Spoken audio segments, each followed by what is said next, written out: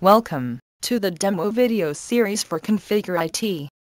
Unleash the hassle-free way to build bug-free mobile apps in the quickest possible turnaround time.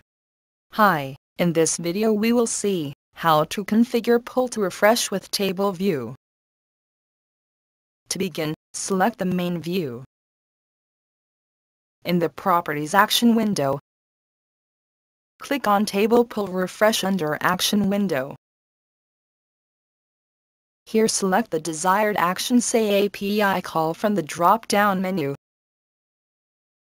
and select the required data source. Here we will select the country list and click on Save.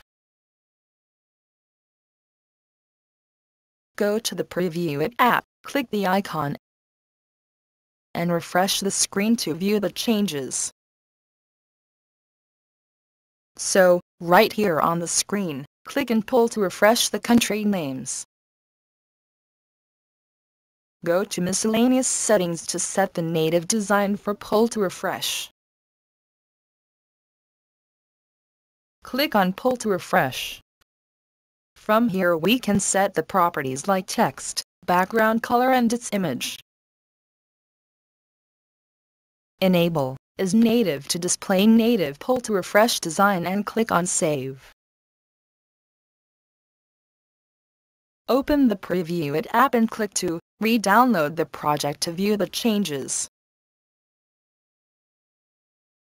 And here it displays the loading icon instead of the text which was displayed earlier when you pull to refresh the table. So this was all about how we can configure pull to refresh with table view. For more information, visit our Help Center.